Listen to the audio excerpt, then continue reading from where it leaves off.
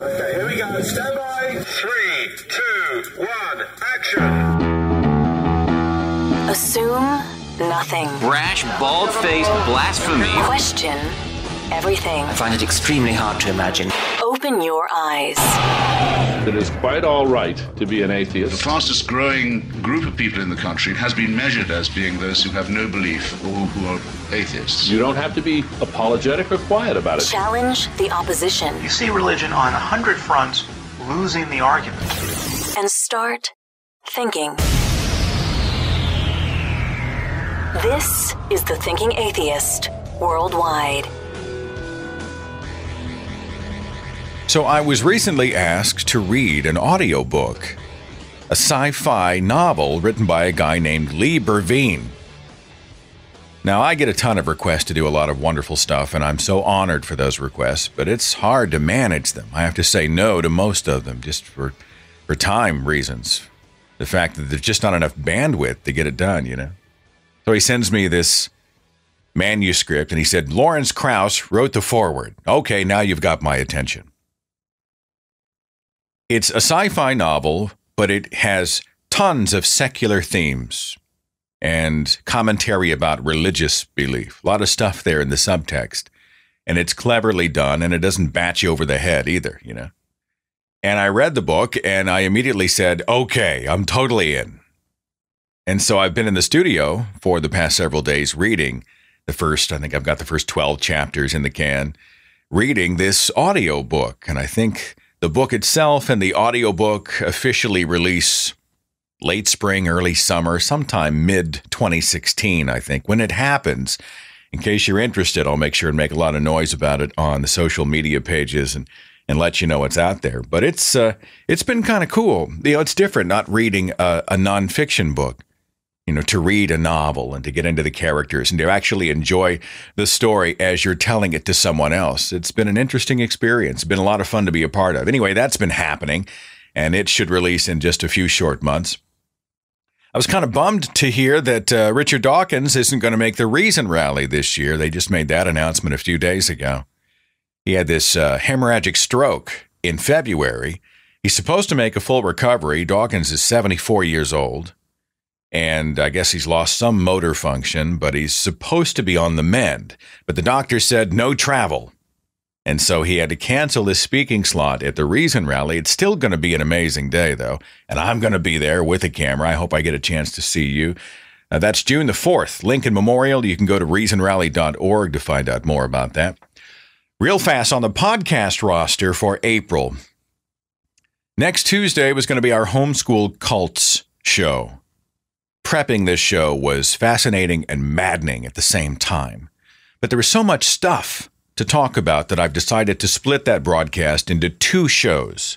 So April 5th and April 12th will both be parts 1 and 2 of Homeschool Cults. So we get into the curriculum, stuff they're teaching these poor minnows, the organizations and people behind it, like Bob Jones University and Bill Gothard and the recent Gothard scandal. And that we're going to talk to people who've run this gauntlet and come out the other side and become critics of fundamentalist homeschooling. I'm going to get into the Duggar family scandal. Going to highlight a conversation with Vicki Garrison, who escaped the Quiverful movement, which is huge into fundamentalist homeschooling. We're going to talk about organizations that are advocating for these kids and trying to go and prevent this insanity from happening in the future. Groups like Homeschoolers Anonymous. There was so much stuff. I just thought, let's do two shows, April 5th and 12th. And then later on in April, this is just interesting, on the 26th, I think, I have lined up a broadcast called The Mind Virus. Is religion a virus of the mind? I think so. I've got 3 psychiatrists and psychologists, a panel of mental health experts on the show. We're going to talk about how you catch this virus, how you prevent this virus, how you cure this virus. Religion, the mind virus. I've got Dr. Daryl Ray, I've got Dr. Valerie Tirico, and Dr. Andy Thompson lined up for that sucker. That's coming up near the end of April, so mark it on your calendar because it should be interesting stuff. Tonight's broadcast is called Skeptical Youth. I never expected to, in some ways, become my parents. I mean, in some ways, we're polar opposites. Theologically speaking, philosophically speaking, we are different nations. We are not even in the same zip code. We're just way opposite. But in other ways, I do catch myself from time to time saying the kind of stuff that parents say to young people. And then I stop and I think, how did this happen? I was young 5 minutes ago, it seems. I was, I had boundless energy. I had a size 30 waist. My hairline hadn't receded 1 centimeter. I could eat pizza at every meal. I was carefree. The world was my oyster. I was invincible. I was young. And then today, I had somebody ask me the other day if I wanted to go to a concert. And granted, in my youth, I was going to concerts all the time. I'd camp out for tickets. 4 o'clock in the morning, it's 20 degrees outside. You're camped out. You're bundled up waiting for the shop to open at 10:30 or 11 to get your concert tickets, right? Somebody asked me, I can't even remember the artist. You want to go to this concert? Someone else is going. They've got extra tickets. And I actually had this situational scenario play out in my mind. All right, what day is it? Okay, finish work, and then I got to change. We got to get dressed into some relatively nice clothes, and then we're going to drive. What? The concert's downtown? Got to find a parking space. Jeez, parking downtown is a total pain in the ass. I'm going to go. And then how long is the concert? Who's opening for them? That's 2.5, 3 hours, maybe 3.5 if they go really long. Let's say we get out of there at 11. Got to get back to the parking lot. Got to get out of the traffic. Out of there is going to be just insane. I may not get home till after midnight. Let's just stay home and watch TV. You know what I'm saying? I mean, I'm good with that. Let's stay home and watch The Americans, honey. It's a show we just got hooked on. There was, we've got Amazon Prime. It's funny, we ditched satellite a few years back. And I know some folks who have sort of taken this journey as, I bring it up, I just digress. But, we used to like having the options. We had this satellite dish that brought in tons of television. The problem is we were paying a shit ton of money for it, and we didn't watch hardly any of it. And so we just ditched the whole thing and got one of those little Roku boxes. And it's changed how we do television. Now it's just, Netflix and Amazon and everything's on demand, right? And it saved us a ton of money. But it's also changed how we watch television. So we got hooked on this show called The Americans, which its first run airs on FX, but the reruns are on Amazon or whatever. And we were looking for something to watch. And so we got hooked. Season 1, Season 2, we're cranking through Season 3. We're going to be done with it. And then, oh, shit. Season 4 is still in its first run, releasing 1 week at a time on FX. We're going to have to wait. There have been some series. We'll actually wait till the entire series has been produced and released before we start Season 1, Episode 1, just so we can binge watch the whole thing if we like it. That's how it's changed. And that's my idea of a Friday night. My idea of a wild night is like drinking a caffeinated beverage in the evening. Kick my feet up on the couch. I got Henry and Rad Dog in my lap. I got Natalie right next to me. We're watching The Americans or whatever. Put a movie in bed by 9:45. Of course, I'm usually up around 5:30, but you know what I'm saying? I mean, I used to be able to stay up all night. I was tireless. I couldn't wait to fill every minute with something to do. And now I'm talking like my parents. And I guess in some ways I'm feeling like my parents. I'm going to be 48 in a few days. I'm edging toward the big 50. I can just see it coming. Before you know it, bedtime's going to be 9. But I found this website that had some of those things that our parents used to say. When I was your age, we used to do this. When I was your age, man, we used to do that, and we liked it. And it listed a whole bunch of these, and I just thought they were funny, and I thought that'd be a fun way to open the show today. I'll just throw some of these out. When I was your age, phones actually looked like the phone icon. You know, I never thought of it that way, but whenever you see a phone icon representing, hey, telephone here or whatever, it looks nothing like the phones we use. Never occurred to me. When I was your age, gas was only $1.50. When I was your age, we didn't go to Redbox, or we didn't download our movies from wherever. We went to the video store and we rented them on VHS or Beta. Or Laserdisc for some of us. Anybody remember Laserdisc? When I was your age, internet speeds were 128K. And we had to use, what were the big three? AOL, which is still around. AOL, Prodigy, and CompuServe. Anybody use those? I had a CompuServe account, or was it Prodigy? I can't remember. Yeah, that was it. And you paid a ton of money for it, too. And I think you paid per minute you were online. You actually had to log on. You didn't stay logged on always. You actually physically had to log on to AOL, Prodigy, or CompuServe. And then the clock started ticking, and you were going to get billed for whatever you used. When I was your age, when we were on family vacations, we didn't have Google Maps. We had to buy paper maps at the gas station and unfold them in the passenger seat of the car and try to read them. When I was your age, our 3D glasses were made of paper. With the red and the blue gel paper or whatever that stuff is in there. When I was your age, when we had to install Windows on our computers, it took like 25 small floppy disks and an entire day to get it done. We had rotary phones. We played records because we simply had no other option, unless it was 8-track. Our skateboards were made out of wood. We had to bake potatoes in the oven because we did not have microwaves. There's a pain in the ass. You want a baked potato now? You hit the potato button and it's ready. Back then, it's 20 minutes to heat the oven and another hour to cook the damn potato. We didn't have earbuds for our portable music players, which, by the way, did not hold very many songs. We had these big foam earphones with the orange sponges on the side. Yeah. Oh, yeah, those were cool. We actually had to pass physical paper notes in class because we had no texting.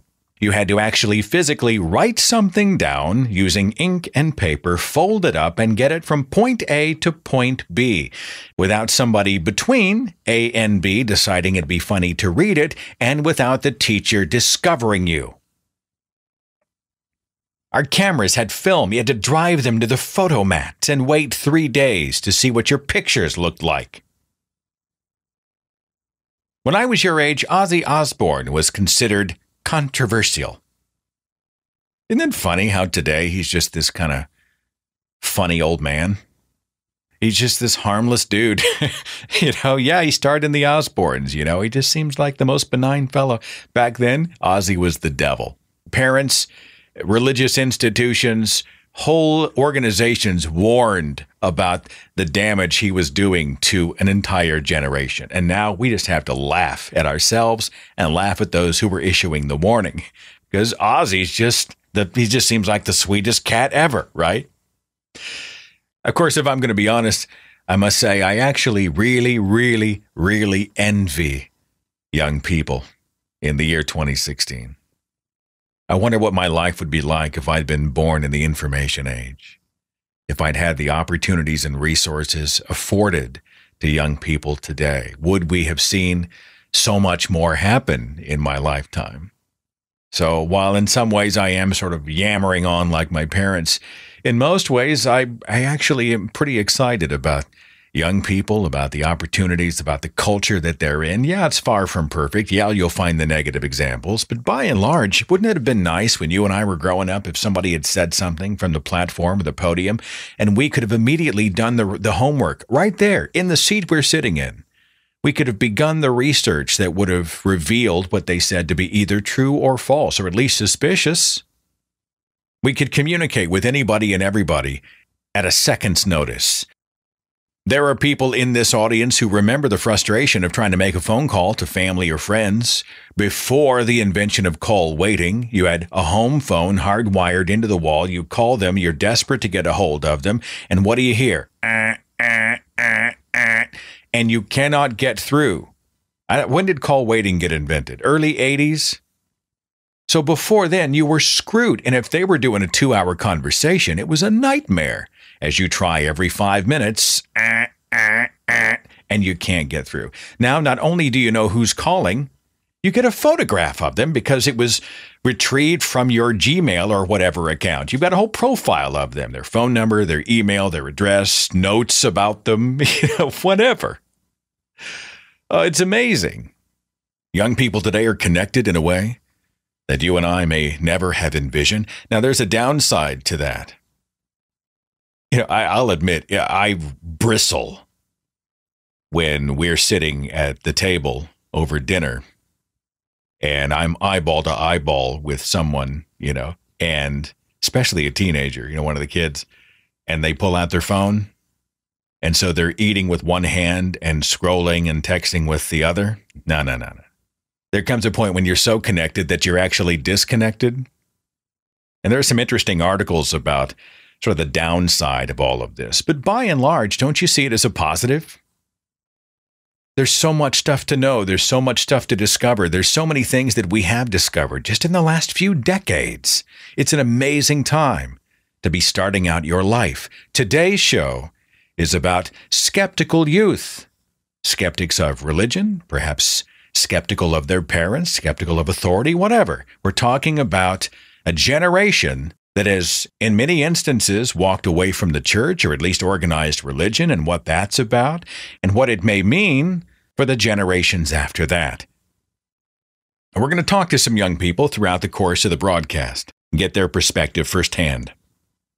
World Religion News did an article that was dated the 12th of March, 2014, Religion Declining Among America's Youth. More and more American youngsters are turning away from the religious faith they were born into. While some refuse to attribute the trend to any particular workings of religious institutions, others blame it on the increasing politicization of religion during recent years and the stance of religious politicians on issues such as gay marriages, abortion, contraception, and premarital sex. A January 2012 survey conducted by the Pew Research Center for the People and the Press showed that 32% of Americans between the ages of 18 and 29 considered themselves as being unaffiliated with any religious faith. Now, I want to stop. That's not atheist, necessarily. They may believe in some sort of a spiritual power, but they are not affiliating with a specific religious faith. A lot of atheists in there, but we want to be fair. The same survey showed that 21% of Americans between the ages of 30 and 49, 15% between the ages of 50 and 65, and only 9% above 65 considered themselves religiously unaffiliated.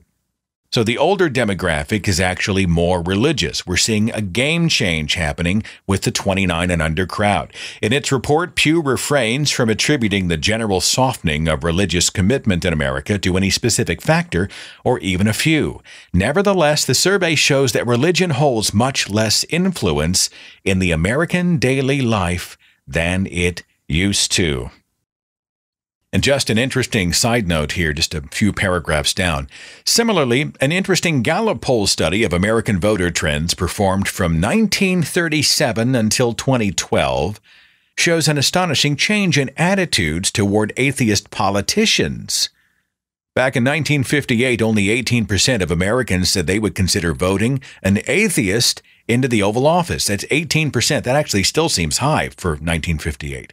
In 2012, the number was up by 36 to a 54% majority. And I think we're seeing a reflection of that with all these millennials who are fans of Bernie Sanders, right? Bernie Sanders, he's been, rather coy about the religion question, but anybody looking at him sees a secular guy.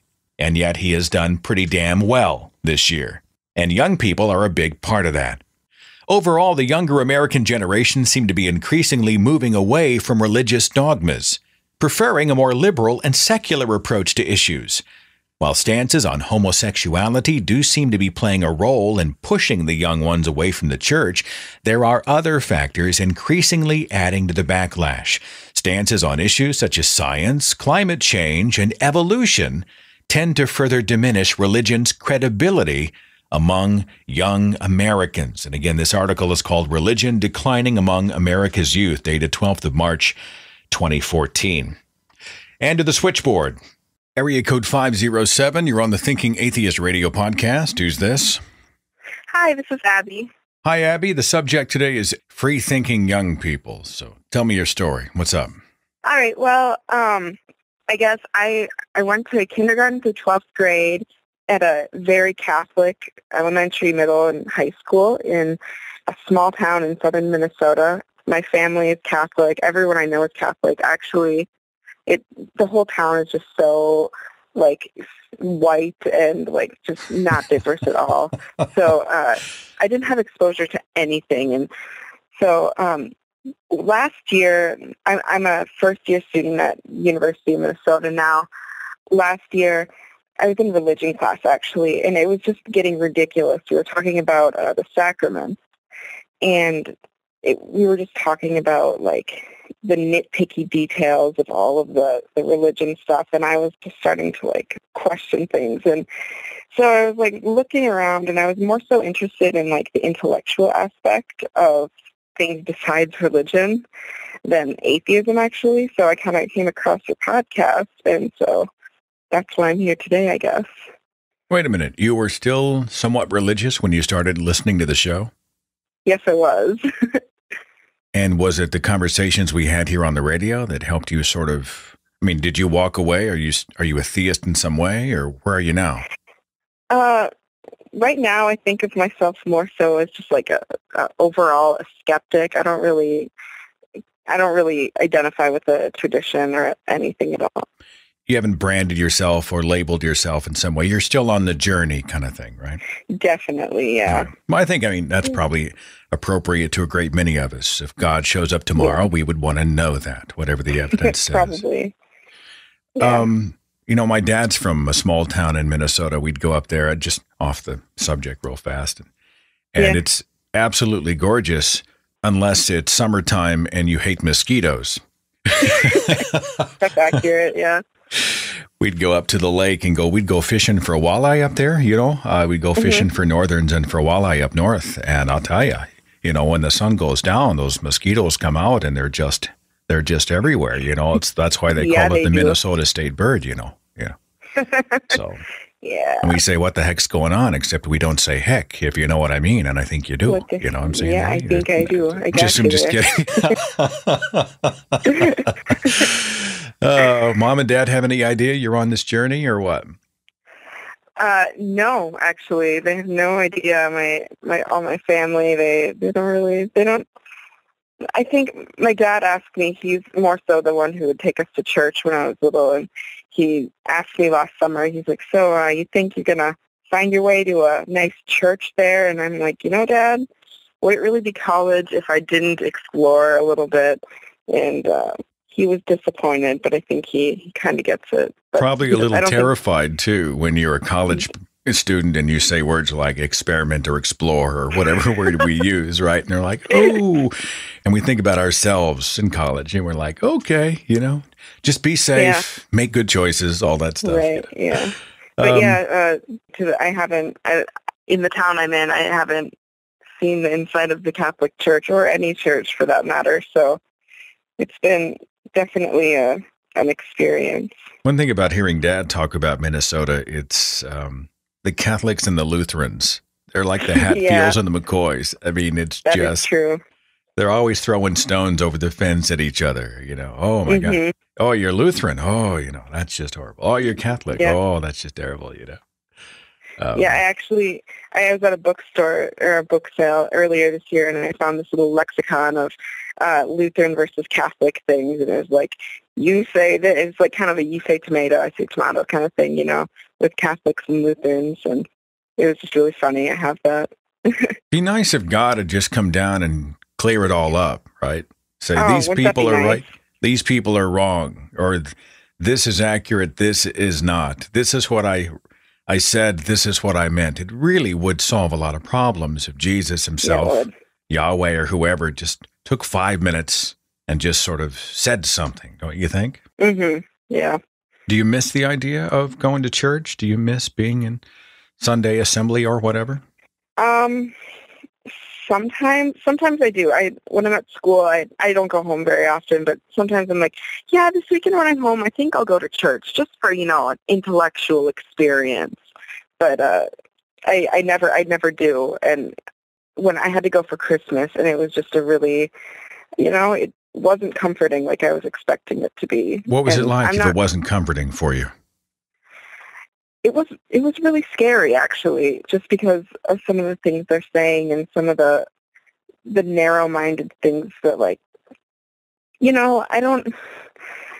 a lot of the things they say that I've learned a lot. I've studied a lot with, missionaries and stuff here at college, and how they're kind of, sometimes they tend to have an agenda more so than being for the greater good. And there's a second collection taken up the weekend I was there for a missionary, and it bothers me because so many people, they're such sheep, being led, and they have no idea what's going on.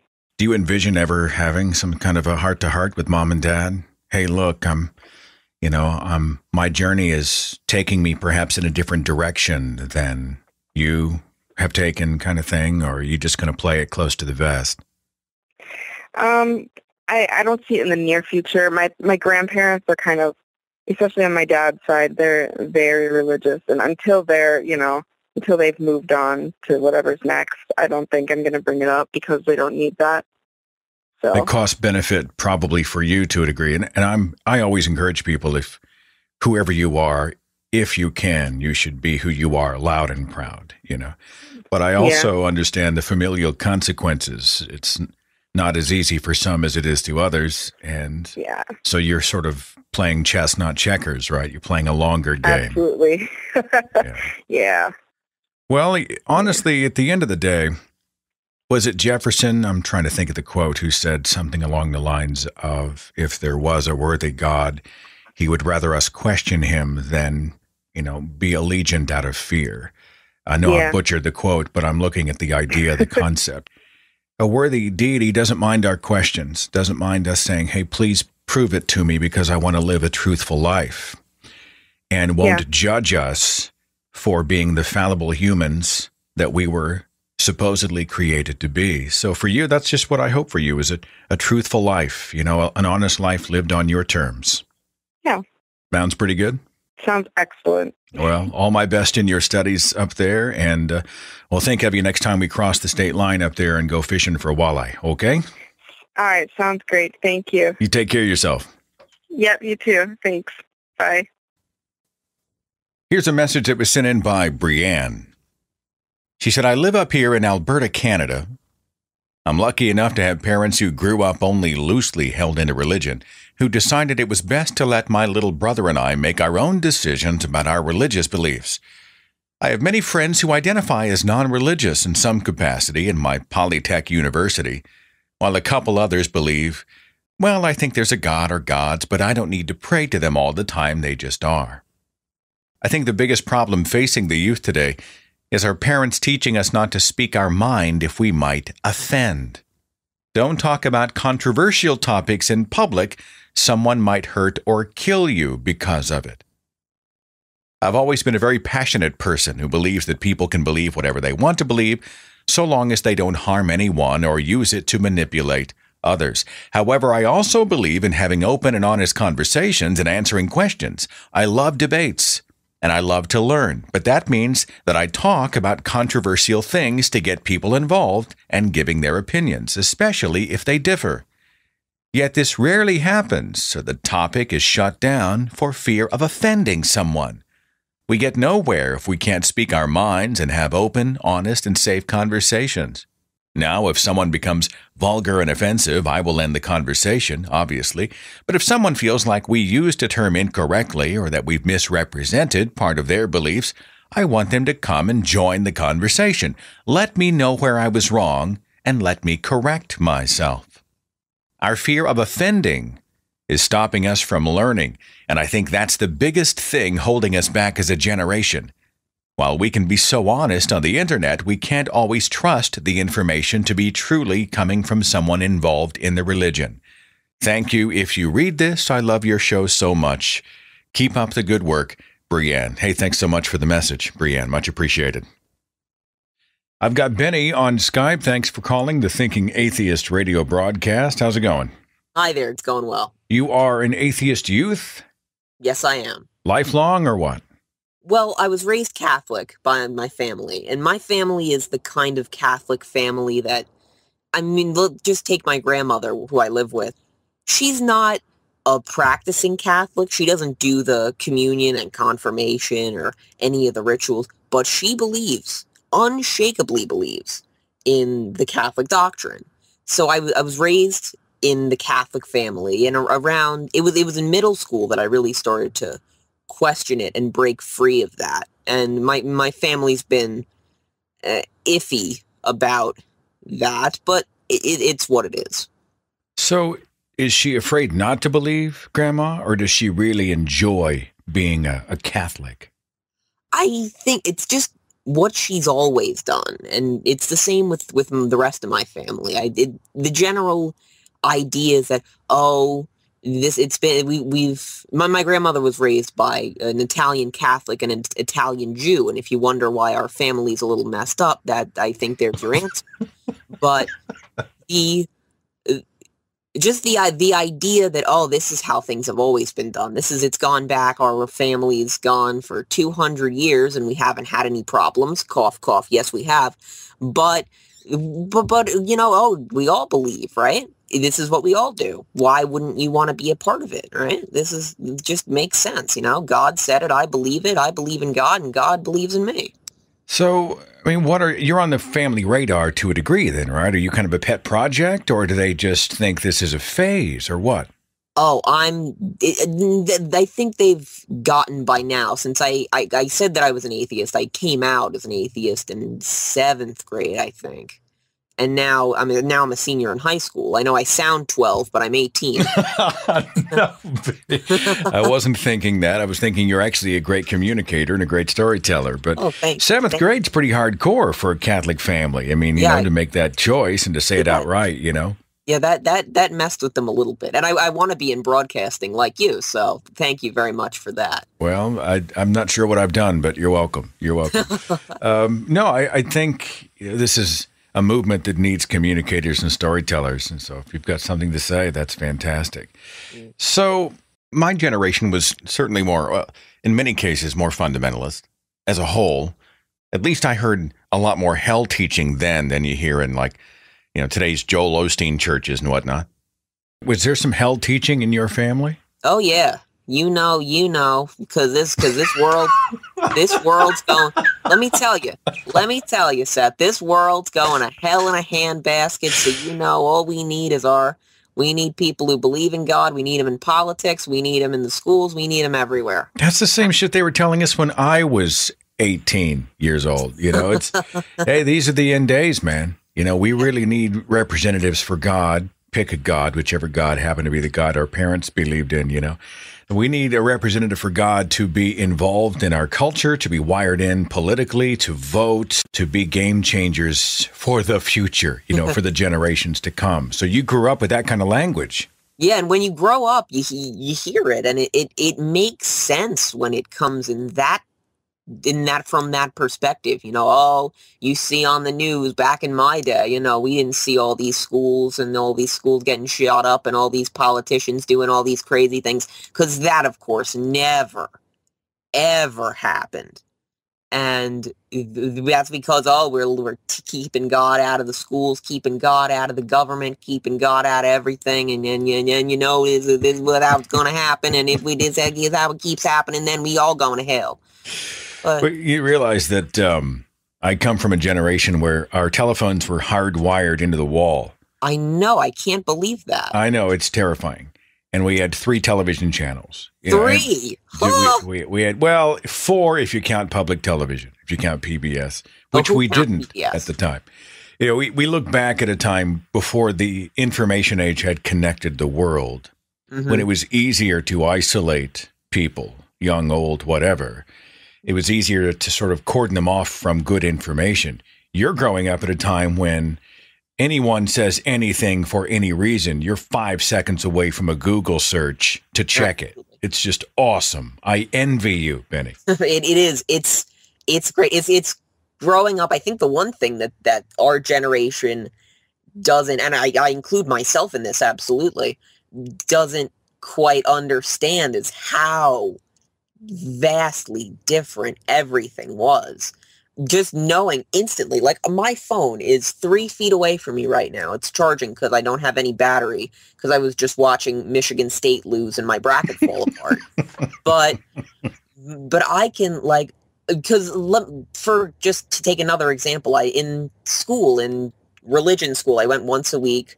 Oh, because you got to go to religion school because you got to make your confirmation so God knows you're looking out for him. Oh yeah, because he needs the help.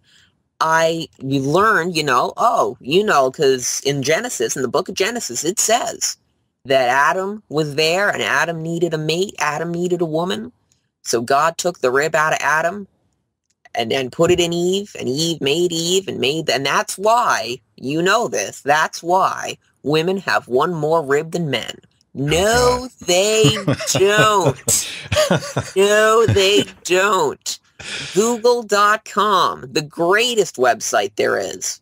Hey, Benny, when you say religion school, what are you talking about? I've heard Catholic school. I just don't recall hearing somebody just say, we had to go to religion school. What are you talking about? Oh, this, I don't know if this is a regional thing or if this is just certain denominational thing, but in Long Island, how it was because unless you went to a private school, a Catholic school, or a Lutheran school or a Presbyterian school, and I have friends that go to Catholic school today, but if you didn't go to Catholic school and you were a Catholic, and most people in my part of Long Island are Catholic, you would go to what they called religion school. And what it is once a week, you go to the church, you stay there for an hour, you learn about how you're going to hell, and you go home. And then at the end of it, you get to make your confirmation, which means that that God says, okay, maybe you're not going to hell, which is a great reward. Well, I can see where the Catholic guilt comes from. They just... Oh, my goodness. They lay it on thick. Yeah. So this point in your life, you're looking at college, you're looking at entering the workplace. I mean, are you thinking of integrating into the activism thing? I mean, what's your life look like, Benny? It's tough to see where my future is, and I take it one day at a time. I think that I want there to be a push for I guess the rational movement. I don't know. No, I mean, I get it. I think everybody knows what you're talking about. It's hard.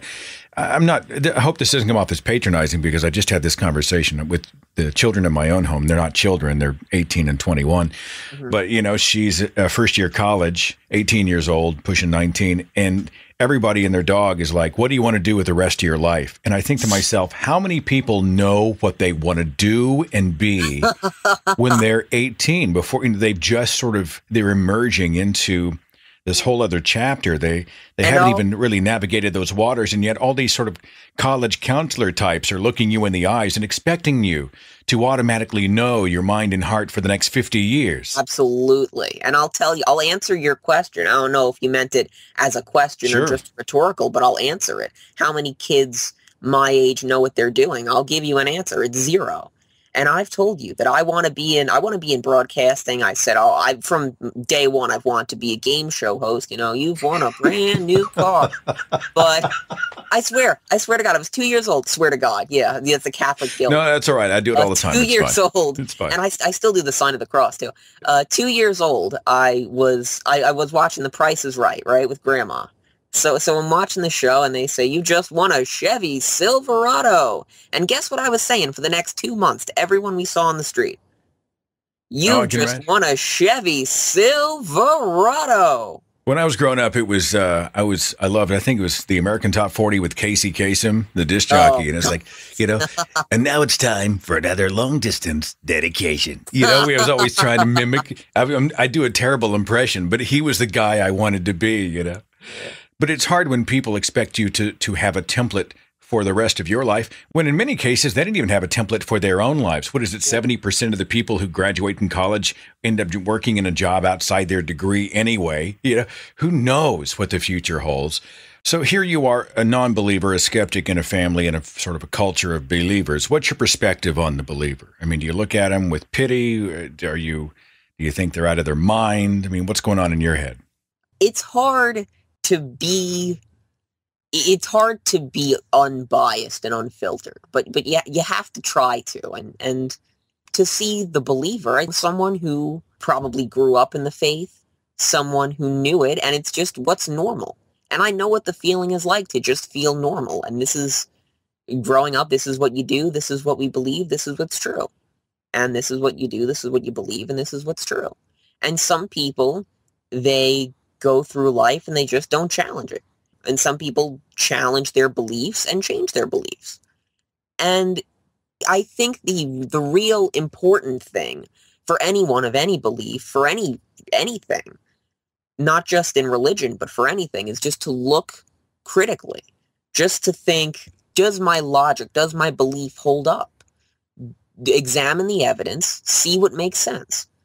And in my old school, I lived in Long Island, New York for 16 years, and now I'm in Pennsylvania.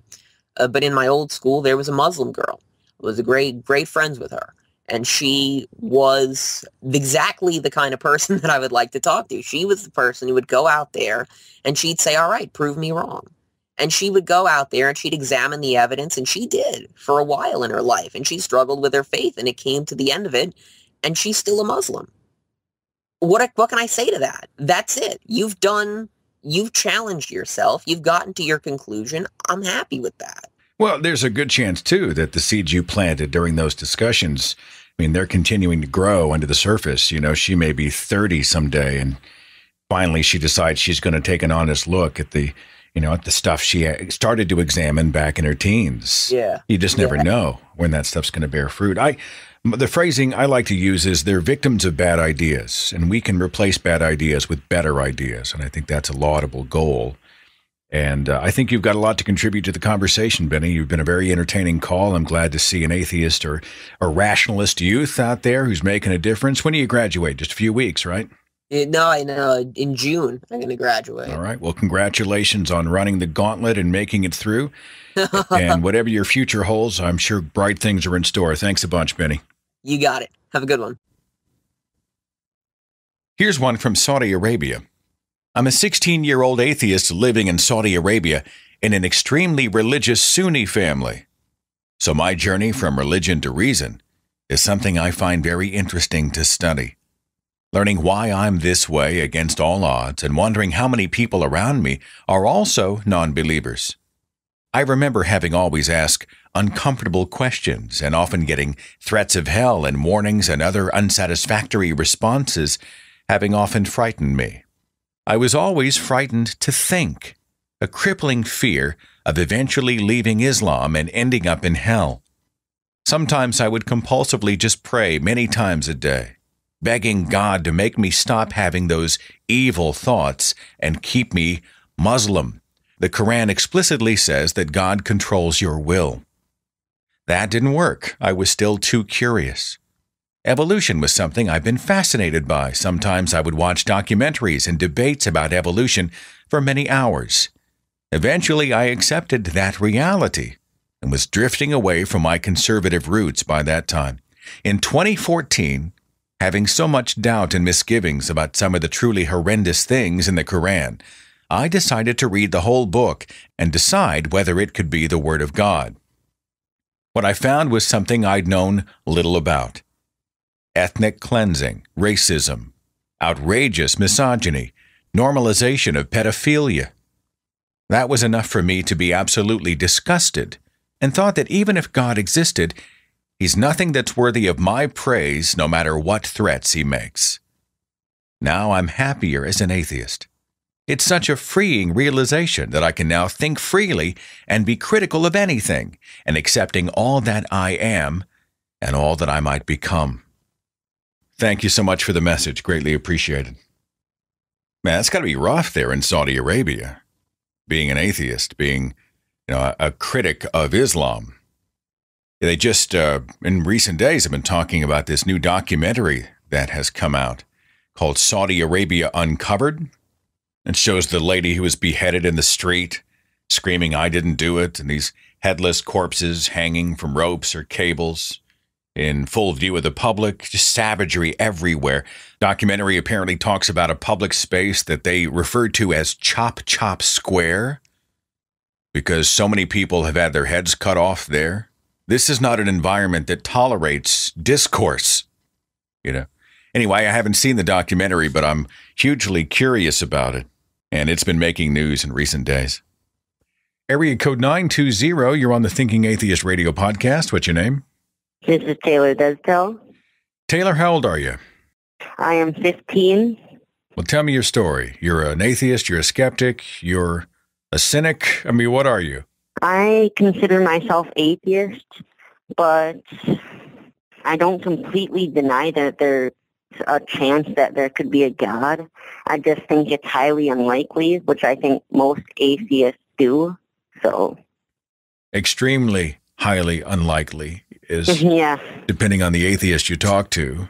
David Silverman's book, Fighting God, I know he was making the case that we don't go around and making these kinds of equivocations in relation to Santa Claus or Thor or something, but we seem to be a little more deferential when it comes to God with a capital G, or some higher power, some supreme being. Did you ever believe in your life, ever?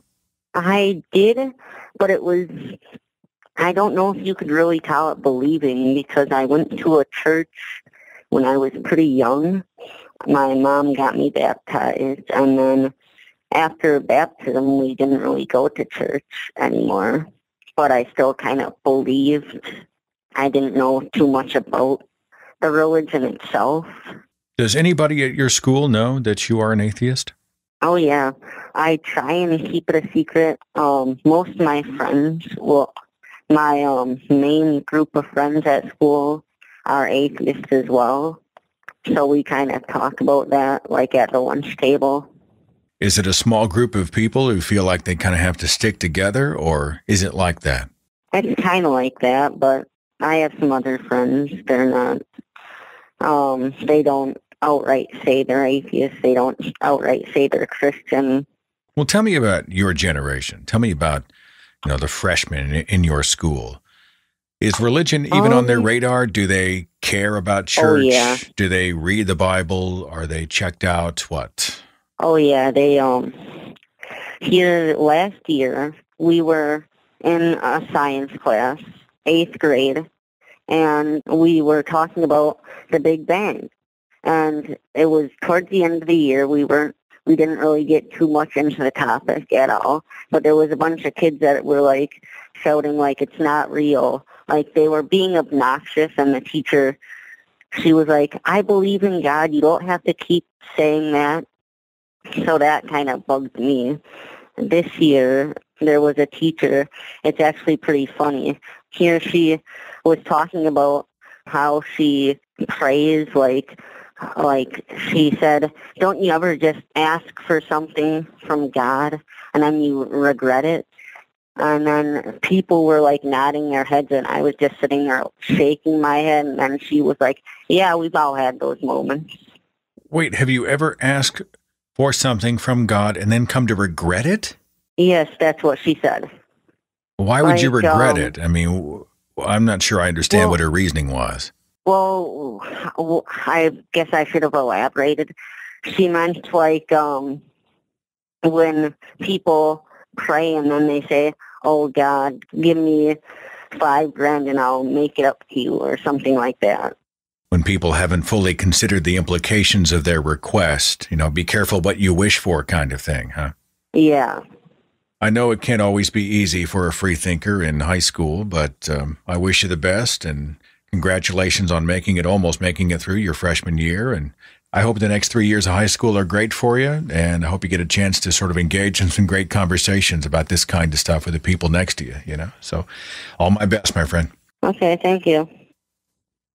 To cap our discussion tonight about skeptical youth, I thought it would be appropriate to spend a few minutes on the radio with August Brunsman, the executive director of the SSA, the Secular Student Alliance.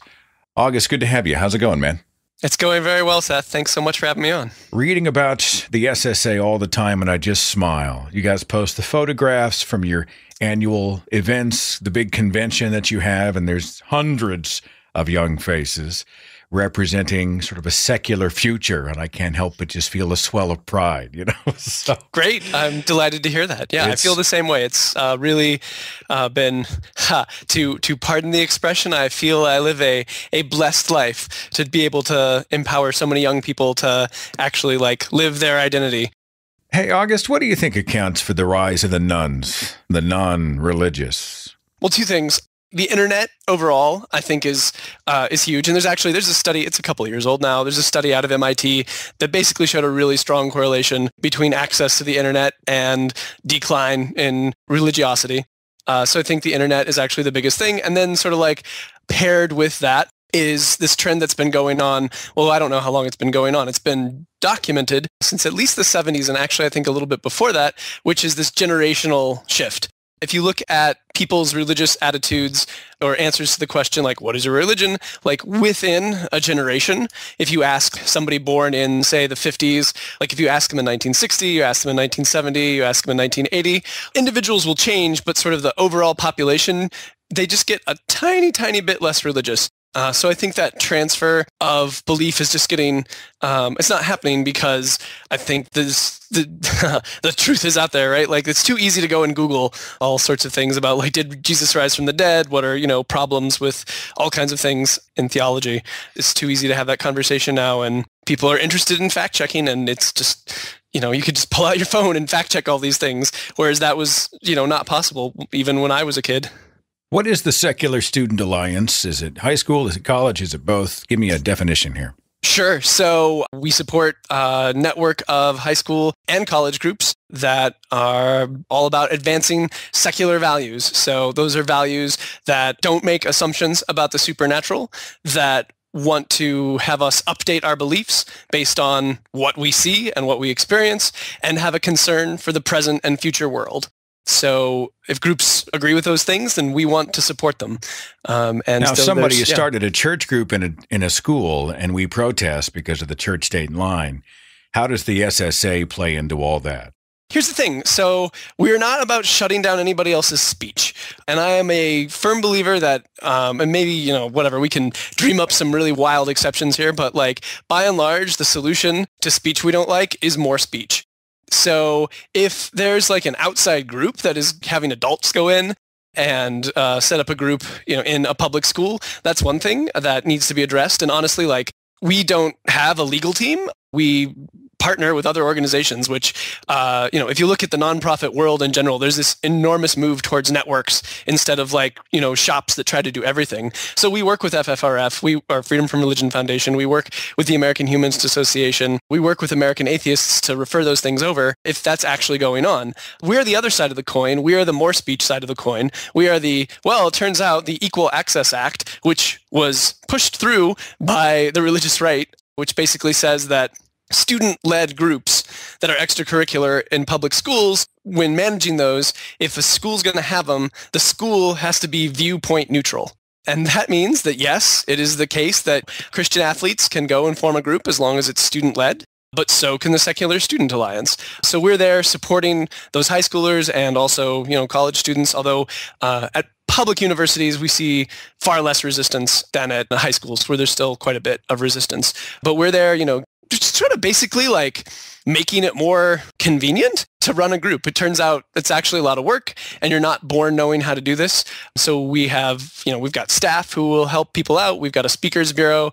We have you've mentioned a couple times already, our really fantastic annual conference, which is in Columbus, Ohio, July 8th through the 10th this year. You can learn all kinds of details and register at secularstudents.org. And there is stuff there for everybody. So even if you're not a student leader, I strongly encourage you to come, because you can get connected with these amazing students all over the country. And you can also learn a lot, because there's a lot of activism stuff that we teach there that is valuable on the campus and off the campus. If somebody doesn't have an SSA at their school, they're thinking, well, crap. How do I get one? How come I don't have one, kind of thing? What do you tell them?